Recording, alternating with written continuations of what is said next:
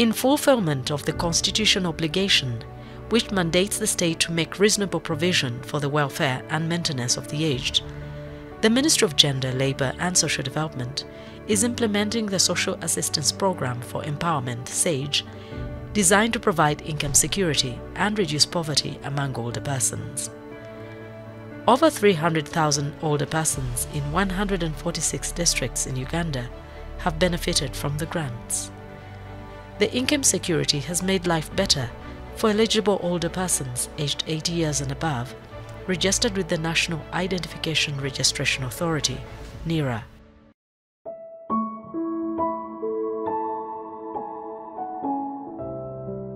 Amabara ganyu nwanyito mugurusiruka basaliza akiki ndo mkichweka kinu mwelo si ya butero mukachweka kakwetwa Rwensambi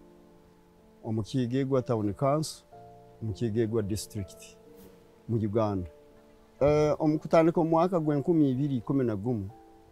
no natandikire kutungira akasente kano nyine myaka nkaga ne 5 nyo hamwe no mukyaro wange ntwena ntunga sente za SAGE twakwataniza omukukole ibintu ntulise mpunu ntulima muhogo ntutekayo ntulime buhimba ntulintu ya mwaka sente baitu hati twalenga kutandika kumbe kenjo nakiraga kukalimisa nkira no kutunga ibitungwa embuzi rundi empunu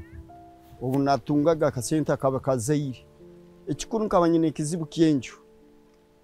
enjo nkabe ekabetali ya permanent kandi munju ya basem permanent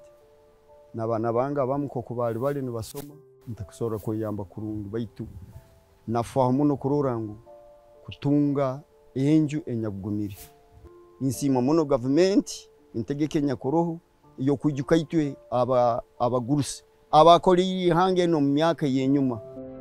This is a message from Expanding Social Protection (ESP), implementing the program under the Ministry of Gender, Labour and Social Development. ESP, better life chances for all.